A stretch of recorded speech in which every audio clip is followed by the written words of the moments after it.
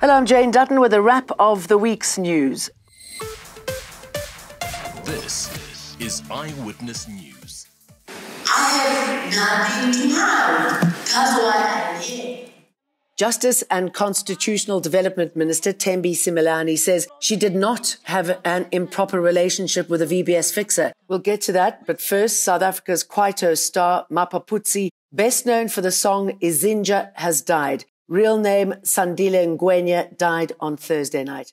And a stunning strike against corruption in an undercover operation. At least 11 traffic officers were detained in Polokwane today. The Road Traffic Management Anti-Corruption Unit and the South African Police Service nabbed them on suspicion of accepting bribes from drivers, taxi drivers and bus operators who operated on the N1 highway between Polokwane and Musina. Back to the Justice Minister, Simelane has told Parliament's Justice Committee that her more than 500,000 rand loan from Gundo Wealth Solutions, linked to VBS, while she was Polokwane mayor, was paid back in full.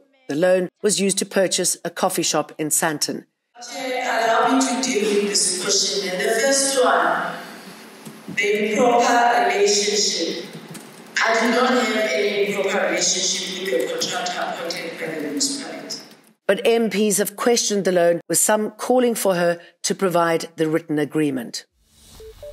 Former State President Thabo Mbeki has made explosive claims suggesting the deadly 2008 xenophobic attacks in Alexandra, Johannesburg were part of a planned operation to drive Zimbabweans back home to vote out Robert Mugabe. He says there is an intelligence report which he was privy to that lists the people and the motives behind the attacks.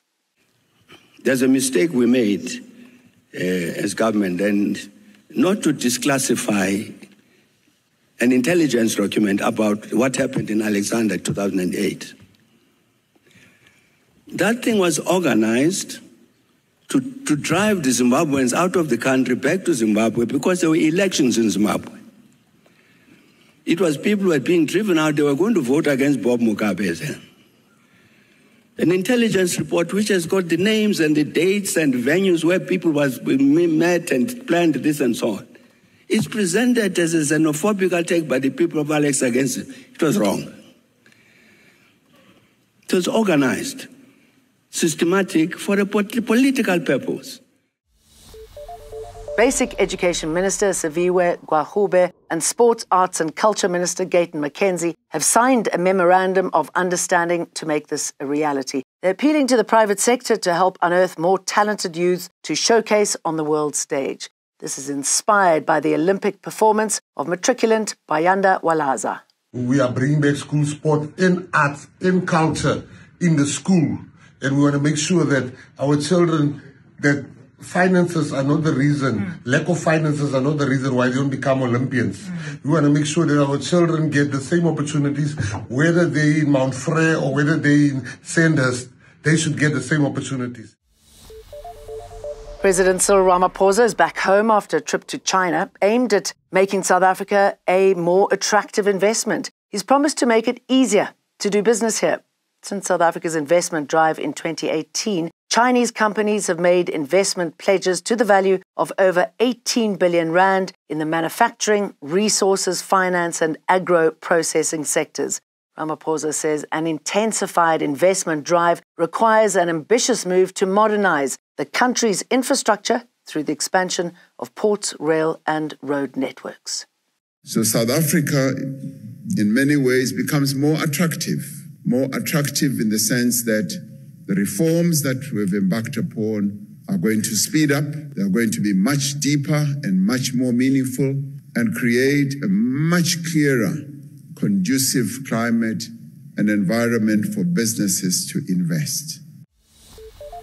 We saw the extraordinary story of Chico Twala accusing both his sons of theft and laying charges against them. After his father laid those charges, Lungwe says he's afraid to go home.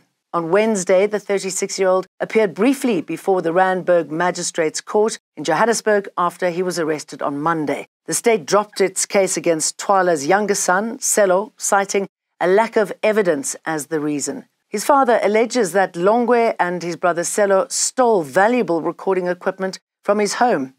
Taking him to rehab did more than 30 times. I did everything I could, like I indicated. Before I left for the US, I sat him down, spoke to him, said, you're under pressure, everyone thinks you did this with sense and all that. Prove yourself, here's an opportunity. Here's a studio, new equipment, start working. You're a sound engineer. The man, it went in there, Zafumangab. So what must I do? Going over to the UK, a landmark report into a residential building fire where 72 people died in London has found that the incident could have been avoided. The 1,700 pages report was released this week, 7 years since the Grenfell Tower fire. Grenfell Inquiry Chair Martin Moore-Bick has published his final findings into how London came to be in such a deadly state. There was a failure on the part of the government and others to give proper consideration at an early stage to the dangers of using combustible materials in the walls of high-rise buildings. We discovered that there had been systematic dishonesty on the part of manufacturers involving deliberate manipulation of the testing processes.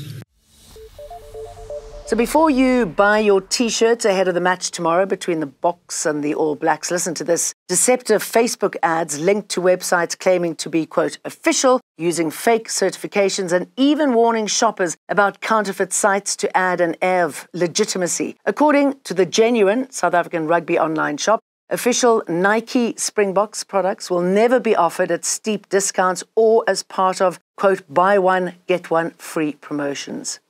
The Springboks are one win away from winning their first rugby championship title in 5 years. They could do it as early as tomorrow evening when they play New Zealand in Cape Town. A victory for the world champions while denying the All Blacks any bonus points would see them confirmed as the winners of the Southern Hemisphere tournament for the first time since 2019 and with 2 rounds of matches still left to play.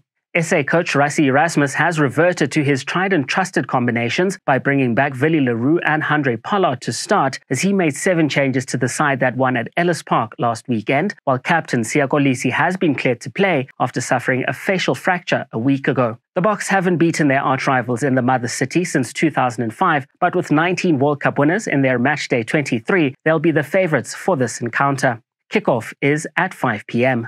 Mawande Mateza, Eyewitness News Sport. That's it from me. I hope you enjoy the match tomorrow. Eyewitness News, in touch, in tune, and independent. For the latest, log on to ewn.co.za or ewn.mobi.